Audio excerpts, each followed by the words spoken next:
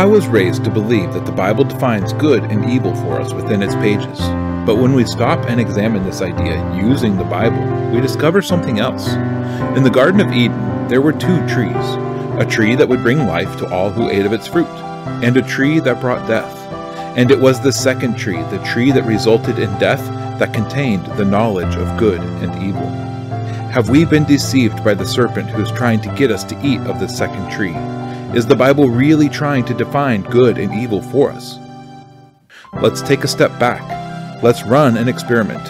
Instead of seeking to define good and evil, let's instead ask the question of the trees.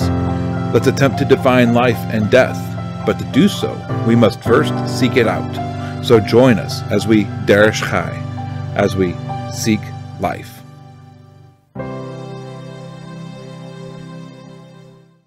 Hey everybody, welcome to the Derish Chai Experiment, the show where we seek out patterns that occur in the biblical text and extrapolate them into applicable principles.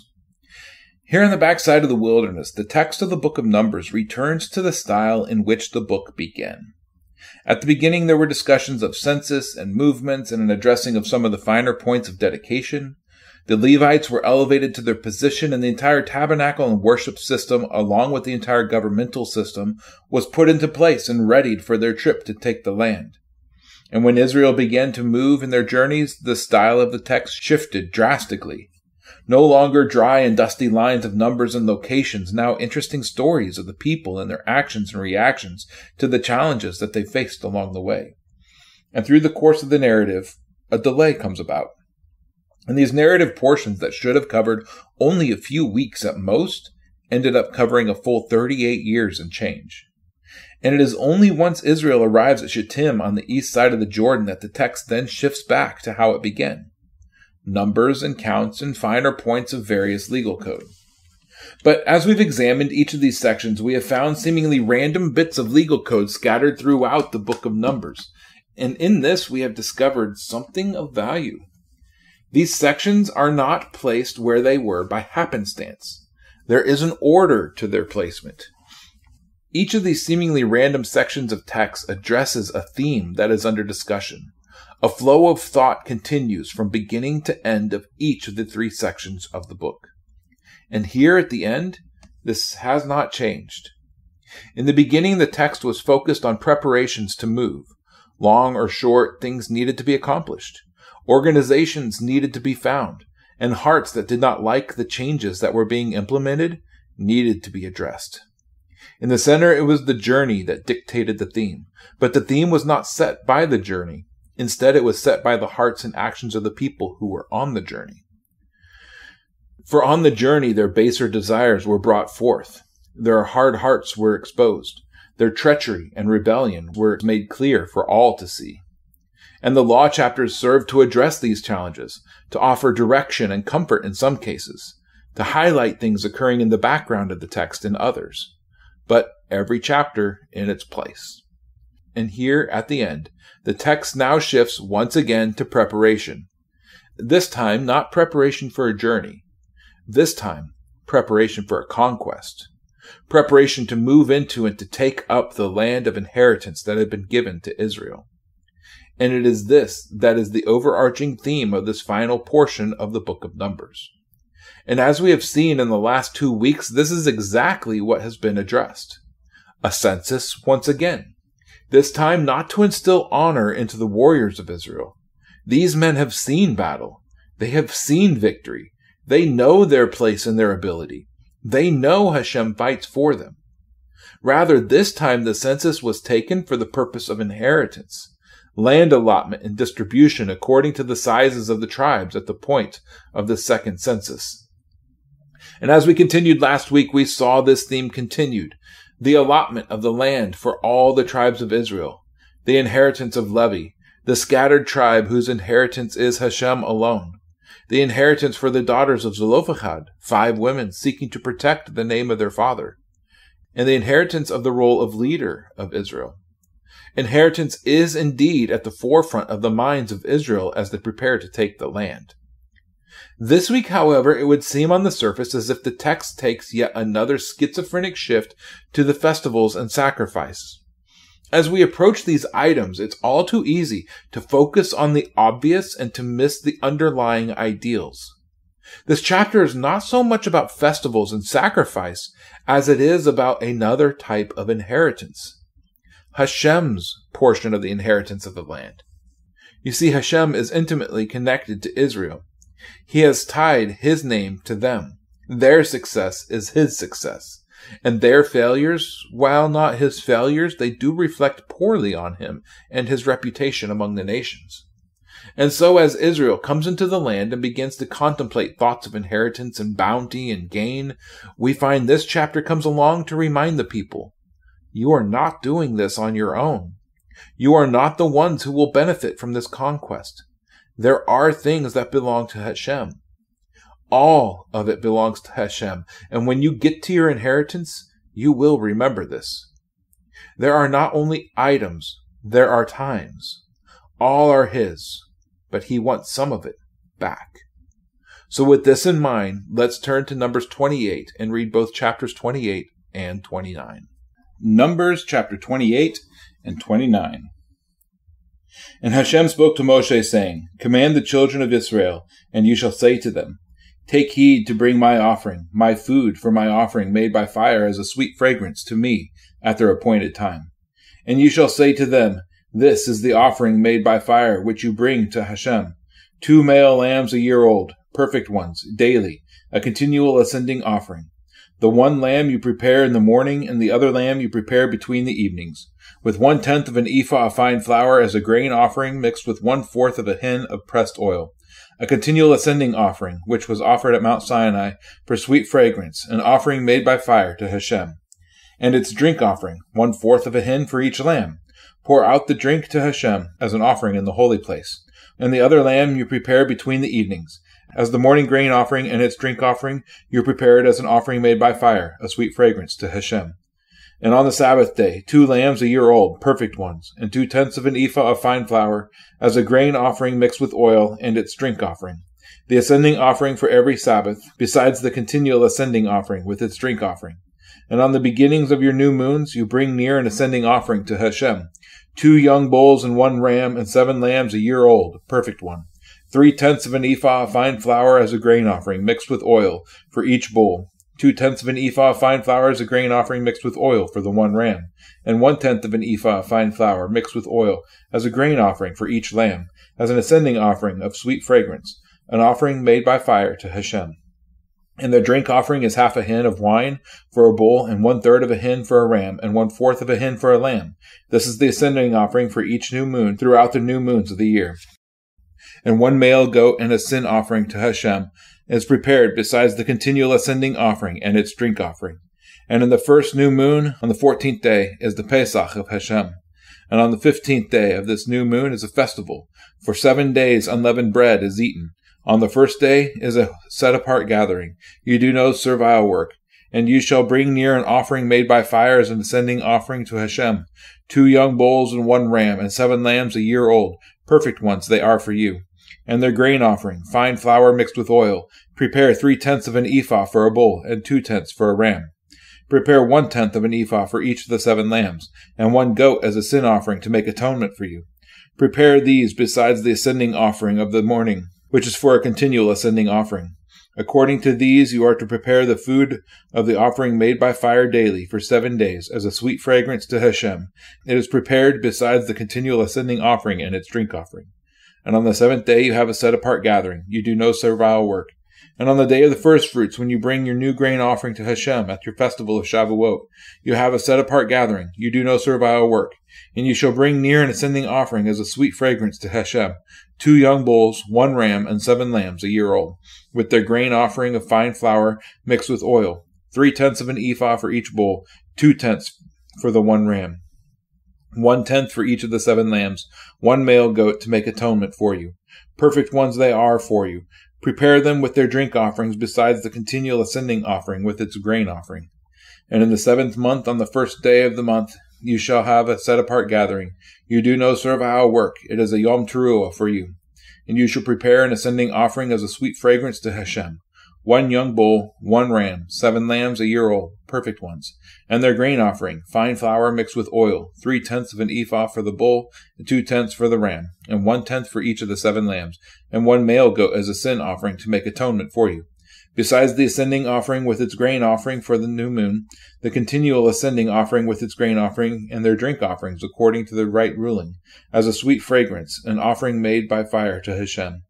And on the 10th day of the 7th new moon, you have a set-apart gathering, and you shall afflict your beings. You do no work.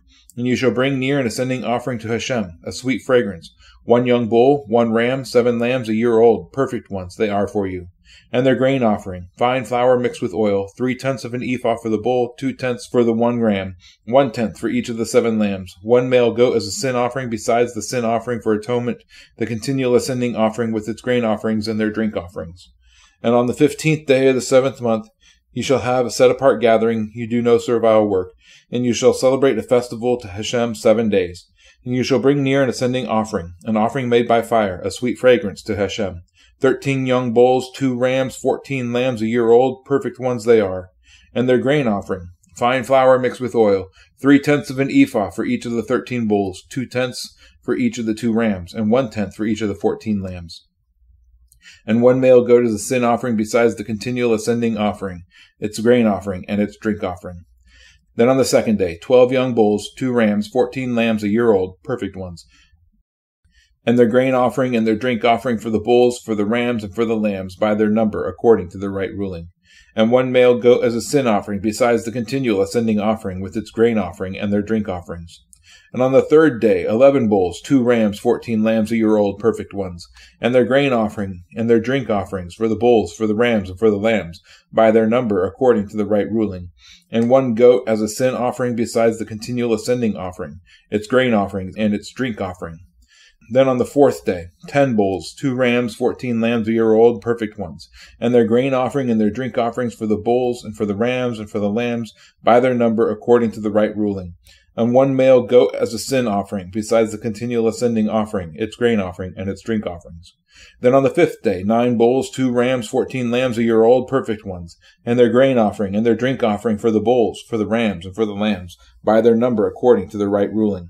And 1 goat as a sin offering, besides the continual ascending offering, its grain offering, and its drink offering. Then on the 6th day, 8 bulls, 2 rams, 14 lambs a year old, perfect ones, and their grain offering, and their drink offering for the bulls, for the rams, for the lambs, by their number, according to the right ruling. And 1 goat as a sin offering, besides the continual ascending offering, its grain offering, and its drink offering. Then on the 7th day, 7 bulls, 2 rams, 14 lambs a year old, perfect ones, and their grain offering and their drink offering for the bulls, for the rams, and for the lambs, by their number, according to the right ruling. And 1 goat as a sin offering, besides the continual ascending offering, its grain offering, and its drink offering. On the 8th day you have an assembly, and you do no servile work. And you shall bring near an ascending offering, an offering made by fire, a sweet fragrance to Hashem. 1 bull, 1 ram, 7 lambs a year old, perfect ones, their grain offering and their drink offerings for the bull, for the ram, and for the lambs by their number, according to the right ruling. And 1 goat as a sin offering, besides the continual ascending offering, its grain offering, and its drink offering. These you prepare to Hashem at your appointed times, besides your vowed offerings and your voluntary offerings as your ascending offerings, and your grain offerings, and your drink offerings, and your peace offerings. And Moshe spoke to the children of Israel according to all that Hashem had commanded Moshe. Many lessons ago, I spoke on what we should do when we encounter repetition in the course of the biblical text. Because all too often we encounter something that is repeated in the Bible, and it is too easy to just roll our eyes at this outdated and ancient text and their silly use of repetition. What's that? The instructions for the tabernacle are being repeated near verbatim? Skip it. Oh goodness, yet another description of the ordination of the priests. Blah, move on. Just how many censuses need to be recorded in one book? No matter, just what's next? And we skip over these matters without considering their purpose, why these things might be repeated. Our modern minds demand entertainment, and repetition is, by its very nature, not entertaining. Add to this that there are many chapters in the Torah that are not applicable to modern audiences. When a topic doesn't directly apply to us, once again, the tendency is to just skip it. Sacrifice? We simply cannot accomplish sacrifice as it's described in the Torah, so why bother reading about it? Zarot, leprosy? Well, I'm not a doctor, and this affliction has either passed away into the annals of history, or it's a placeholder term that describes an entire host of maladies that we know of today. Regardless, I don't have Zarot, and I don't know of anyone else who does, so skip. And the list continues on and on. And so when we encounter chapters such as the current Parsha, we find here a double whammy of uninteresting text. This chapter describes actions that we cannot take because sacrifice cannot be accomplished without a temple. And this text is repetitive, and that repetition occurs on multiple levels. It is repetitive internally, as each section bears the same bits about hins of wine and oils and ephahs of flour that are to accompany each of the sacrifices described. Over and over we read this throughout these chapters. And all of this is repetitive externally as well. Just 13 chapters ago, we read about the amounts of each of these things that were to accompany each type of sacrifice. None of this is new information. Added to this, these chapters contain a listing of each of the festivals of Hashem that are to be celebrated in Israel, the days that mark the various times and seasons that make up the year for Israel. And so we find that this chapter is repetitive on several levels and contains instructions that bore because of non-applicability. But added on top of this, it seems as if this chapter acts as a web of sorts that binds together several other chapters without much, if any, really new information. I mean, the only really new information that's contained in this chapter is the number and type of each of the various sacrifices that are to be brought on each of these Moedim. Big deal, right? This doesn't apply to us. But as I taught so long ago, when you discover repetition, look to the differences to find the reason for the repeat. And when you find non-applicability, look to the themes under discussion in the text, both self-contained in the chapter and in the larger scope of the context of the chapter, book, section, and the entire Bible itself to discover what they hold for you, for us. So let's once again go through an exercise of using these tools that we have been employing over the last several years and that have served us well so far. And this time we get to compile multiple tools together and use them all at once. So when we open this chapter, we do find something that bears some interest and is unique in all of Scripture. These two chapters alone provide a complete listing of how time works according to Hashem. It begins with days, then proceeds to weeks, which culminate in the Sabbath. Then it moves on to months. It's only after these that it transitions into the yearly times of importance. And this chapter provides the basis for the measurement of time.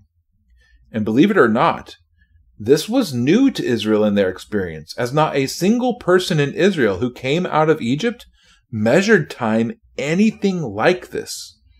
They likely measured time the way that the Egyptians measured time, when in Rome and all that, you know. As we look into history, we discover that ancient Egypt had 10-day weeks known as declans, and they had 3 weeks in a month. Their calendar was a purely solar calendar with no lunar aspects to be found. There were 3 seasons in Egypt. Each was split into a 4-month, 120-day cycle for a total of 360 days in a year. At the end of the year, at the time of the change to a new year, there was a 5-day month that was interposed at this time, and it was celebrated as the holy days for various gods of theirs.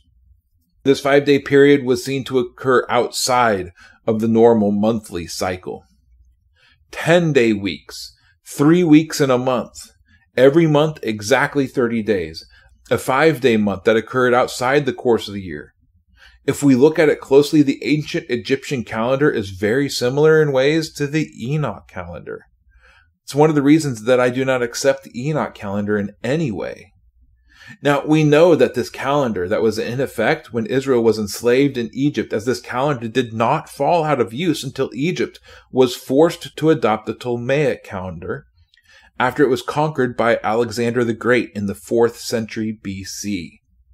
Long after Israel came out of Egypt. And contrary to modern conception, not every society has always followed the conventions of this calendar as laid out here in the pages of Scripture, with its 7-day week. But we all do today.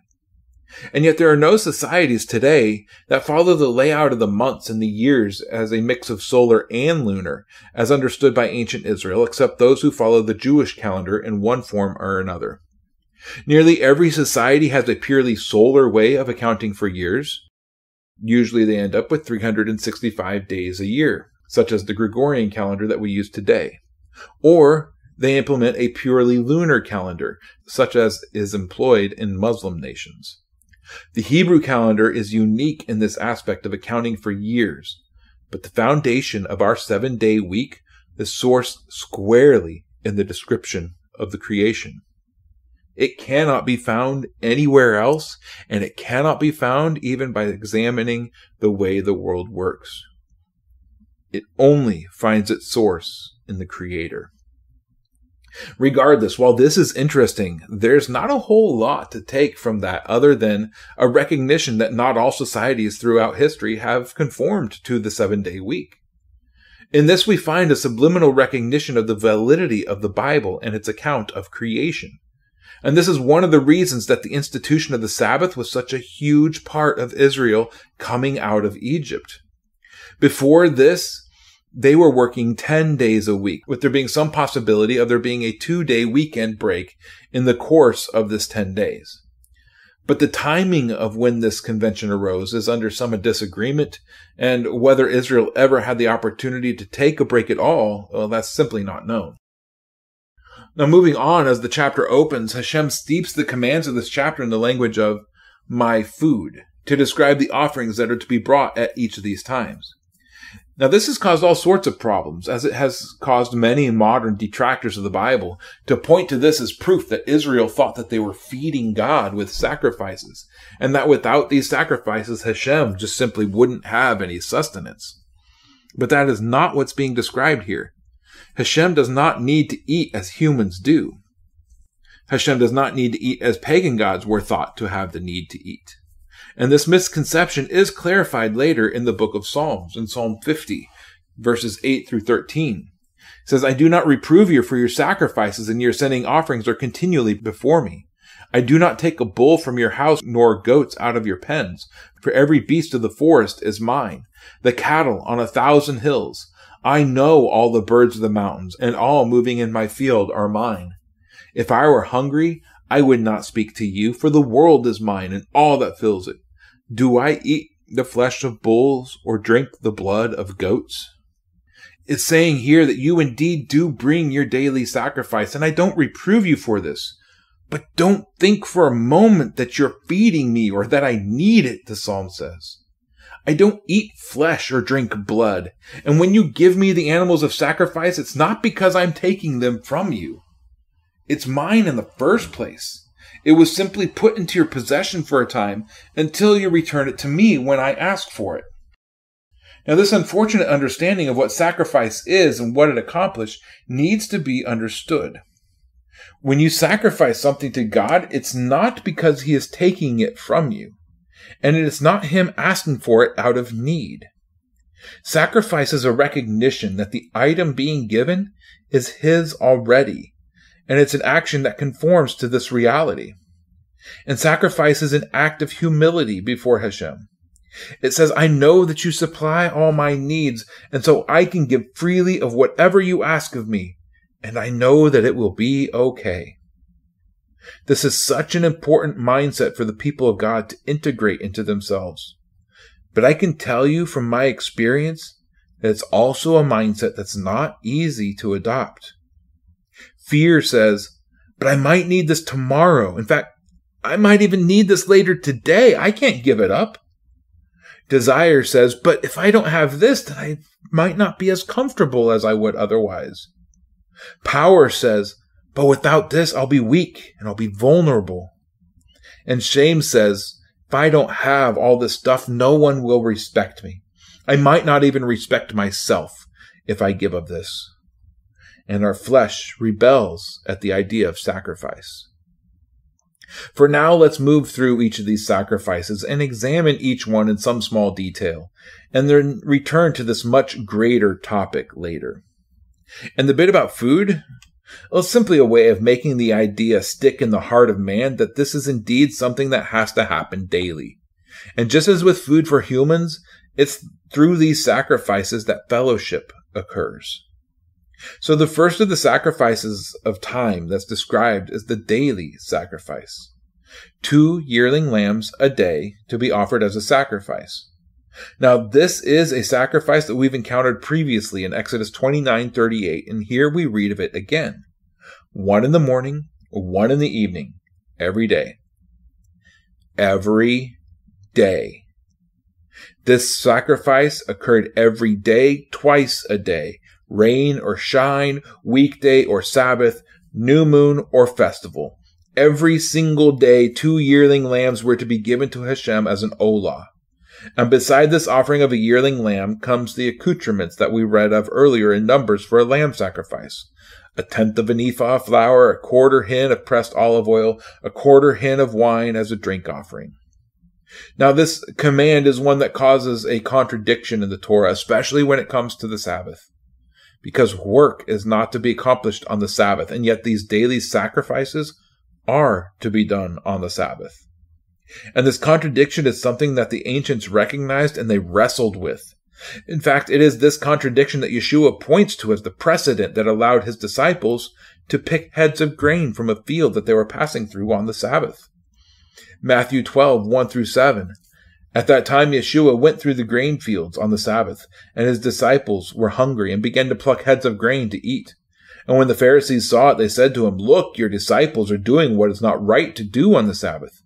But he said to them, "Have you not read what David did when he was hungry, he and those who were with him, how he went into the house of God and ate the showbread which was not right for him to eat, nor for those who were with him, but only for the priests? Or did you not read in the Torah that on the Sabbath the priests in the holy place profane the Sabbath and are blameless? But I say to you, in this place there is one greater than the holy place. And if you had known what this means, I desire compassion and not offering, you would not have condemned the blameless." The priests profane the Sabbath by offering sacrifice on the Sabbath. And yet this profaning of the Sabbath does not incur guilt. Why? Once again, we find an example of Kal v'Homer, this determining of the weightier matters of the law. The Torah is all applicable, every bit of it. But there do arise times when the commands of the Torah seem to contradict themselves.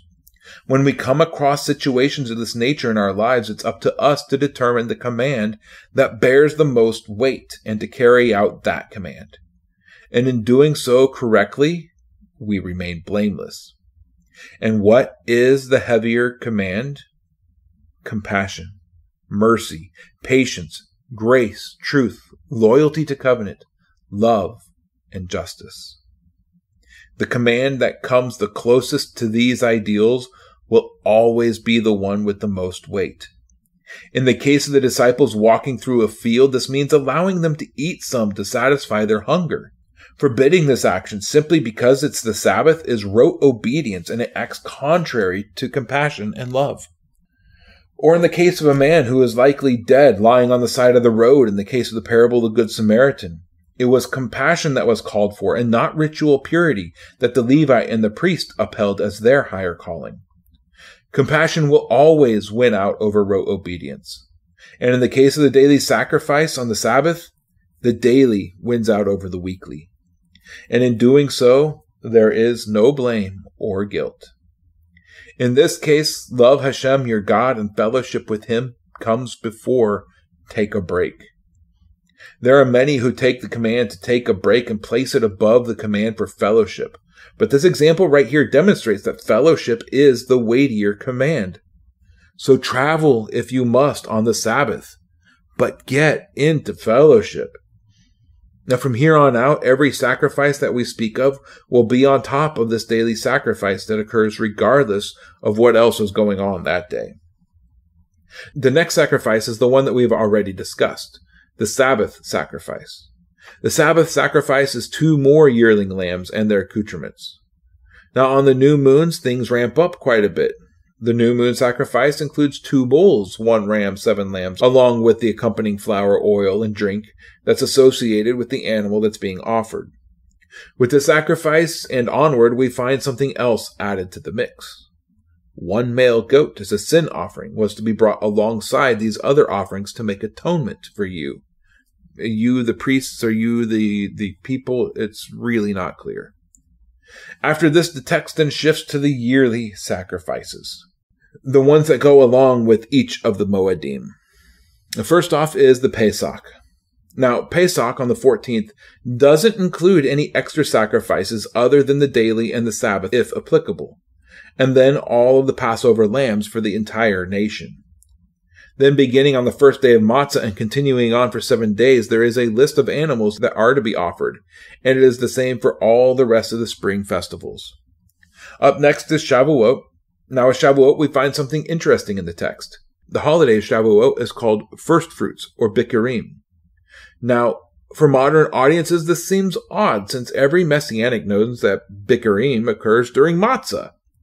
If we examine the text, the day that begins the count until the day of Shavuot, the day when the first fruits of the barley is waved in the temple or the tabernacle, is never called first fruits. It's only ever called the day of the sheaf wave offering.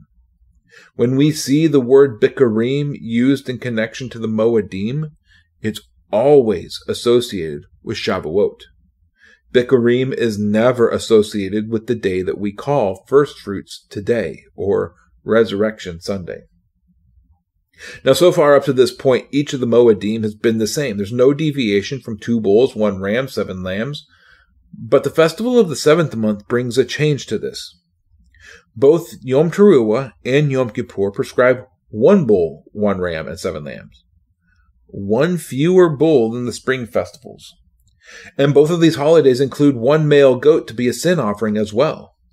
So on Yom Teruah, if it occurred on a Sabbath, as it was likely to do from time to time, there would be the daily sacrifice, the Sabbath sacrifice, the new moon sacrifice, and the festival sacrifice, all as simply the baseline of sacrifices for the continuing operation of the holy space. On Yom Kippur, however, we catch a glimpse of something else if we consider what was to happen to one of the sacrifices. On Yom Kippur, we are to afflict ourselves, and that can be demonstrated to mean fasting among the avoidance of other pleasures.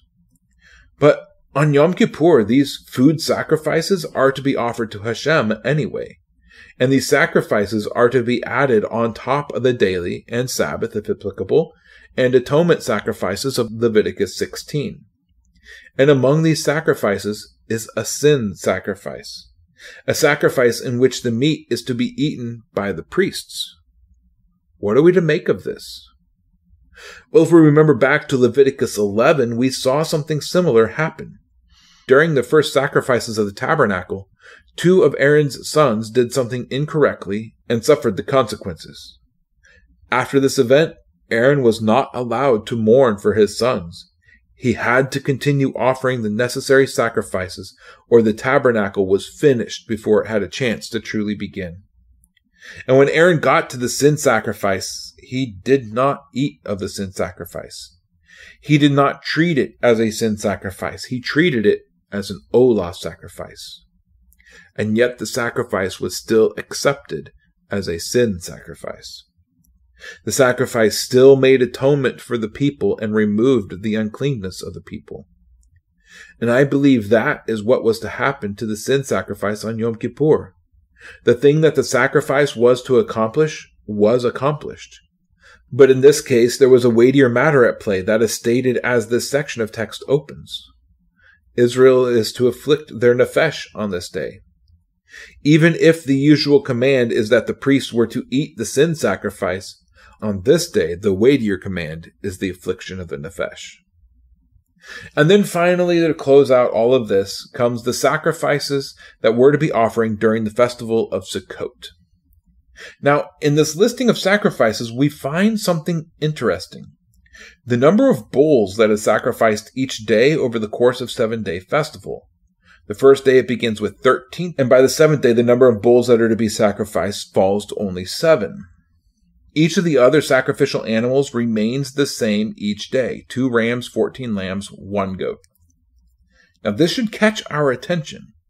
This passage is extremely repetitive, and yet throughout it, one word changes for each day, and that's the number of bulls to be offered.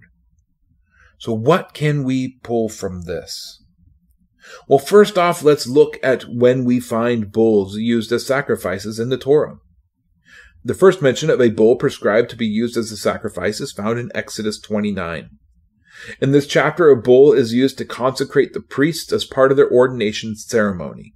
So it isn't really helpful since it's part of a specific ceremony. So let's move on. The next mention of a bull is to be used in sacrifices in Leviticus 4, the chapter on sin sacrifice. And the first thing that we find is that when a priest sins, his sin is to be covered by a bull. All right, we're back to Exodus 29, and in my opinion, it's not super helpful. The next thing that we find in the chapter is that the bulls were also used to cleanse away national sins. So a bull can be used as a sacrifice for the entire nation as well as for an individual priest. And this is the only time that we find a bull specifically prescribed as the sacrificial animal for a cross-section of people other than the priests. So this deviation is curious, and I think it points to something deeper being revealed about Sukkot in this chapter. To discover where this leads, we need to ask another question. How many bulls total were on the docket for the week of Sukkot? Well, let's do some math. 13 plus 12 plus 11 plus 10 plus 9 plus 8 plus 7. Punch those into the calculator, and what do you get? 70. 70 bulls. Some of you can already tell where I'm going here. A bull in a sacrifice can be used to represent an entire nation. And if we examine Scripture, we find that 70 is the number that's used to represent the entirety of the nations of the world. And 70 is also used to describe the entirety of the nation of Israel. Now, for those who have done any study on the festivals of Sukkot, you know that it is known colloquially as the Festival of the Nations. And this idea comes from many places, one of the most explicit being found in Zechariah chapter 14, verses 16 through 18. And it shall be that all who are left from the nations which came up against Jerusalem shall go up from year to year and bow themselves to the King, Hashem of hosts, and to celebrate the festival of Sukkot. And it shall be that if any one of the clans of the earth does not come up to Jerusalem to bow himself to the King, Hashem of hosts, on them there is to be no rain. And if the clan of Egypt does not come up and enter in, then there is no rain.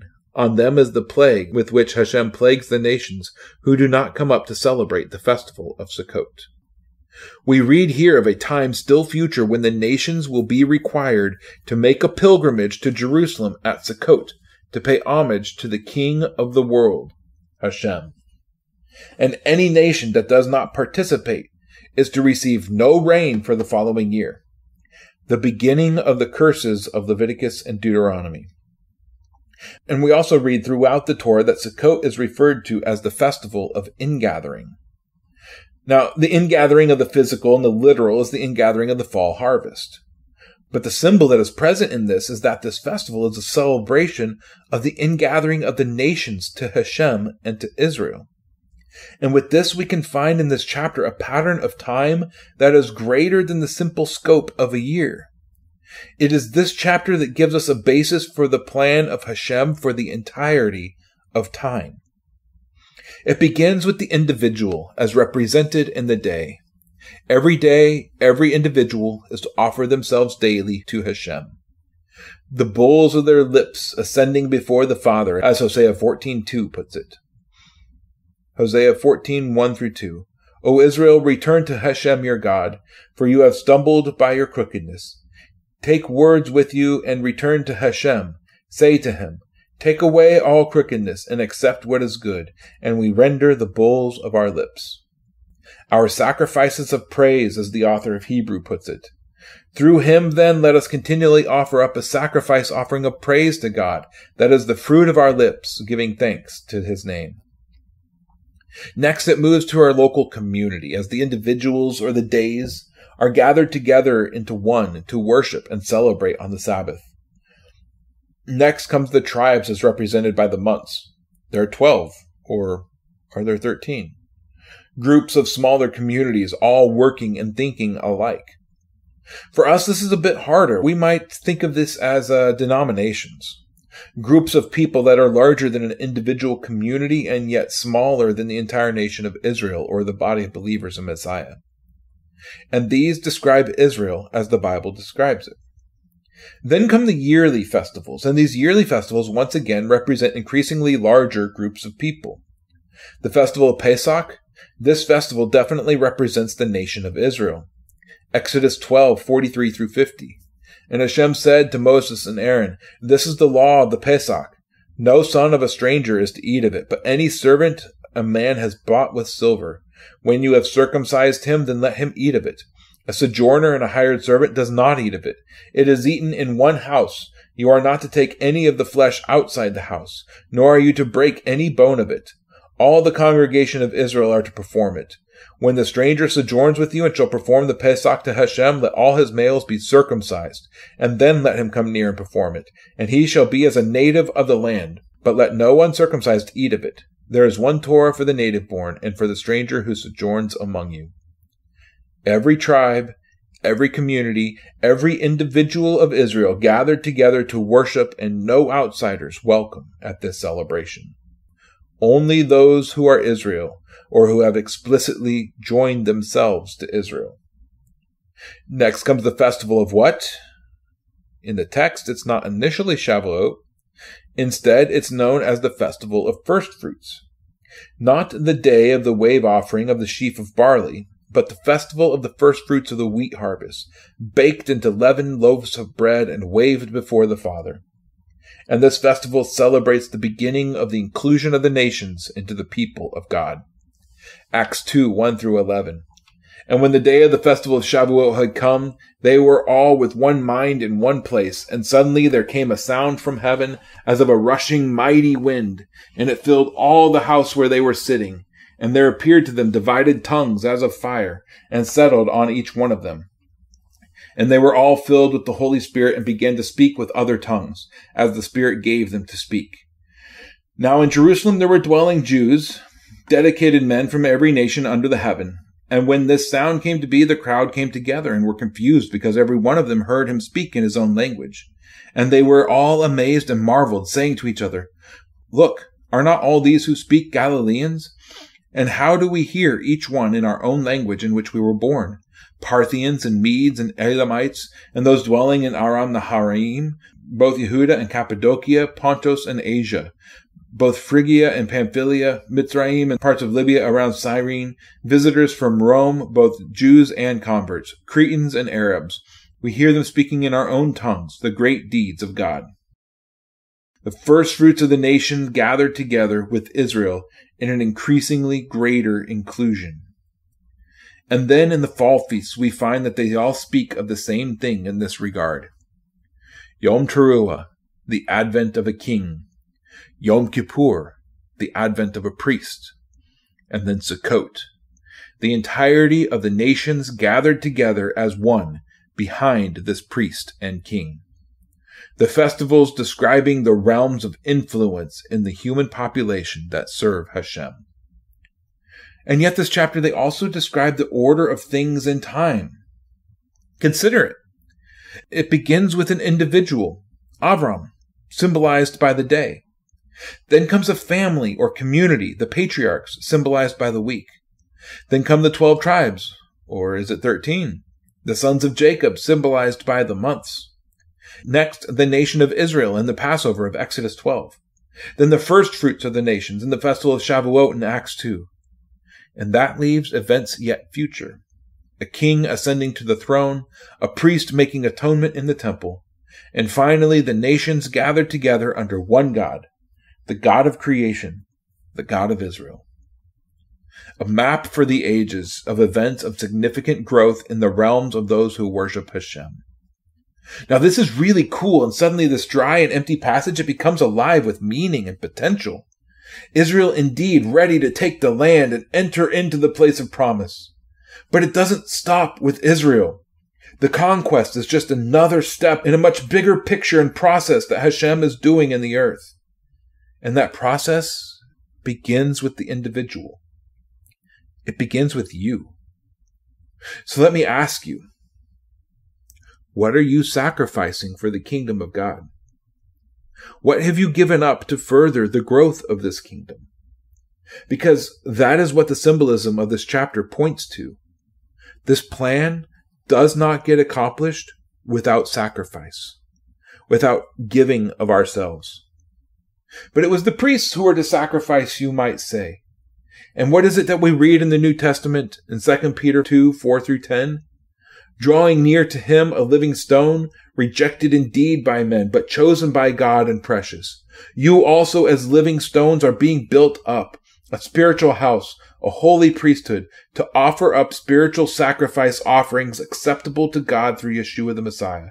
Because it is contained in the scriptures, see, I lay in Zion a chief cornerstone, chosen and precious, and he who believes on him shall by no means be put to shame.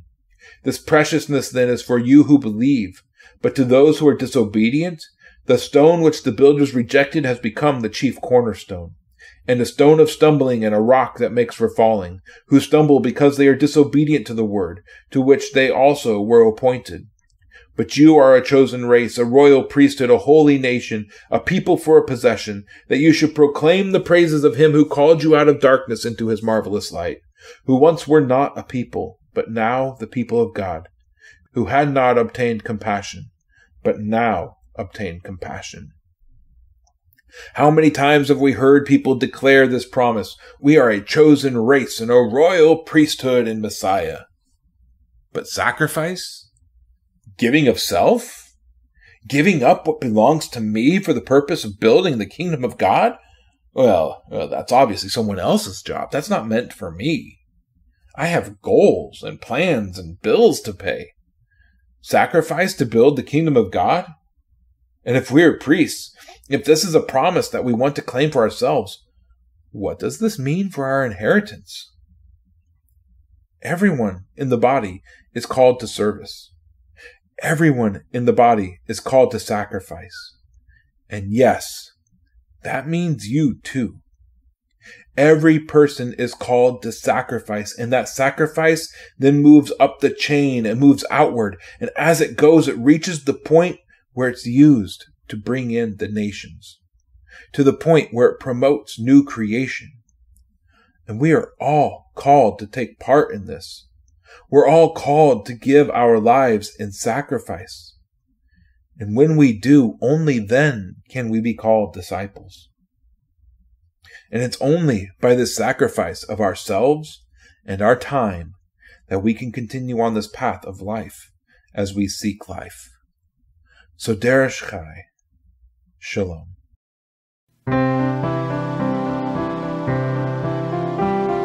Thank you for tuning in to Derish Chai. If this content has blessed you and you would like more, please consider subscribing, liking, commenting, and sharing with others. To find out more about what we do and to support this ministry, head over to seeklifesc.com. That's seeklifesc.com. We'll see you again next time as we Derish Chai, as we seek life. Shalom.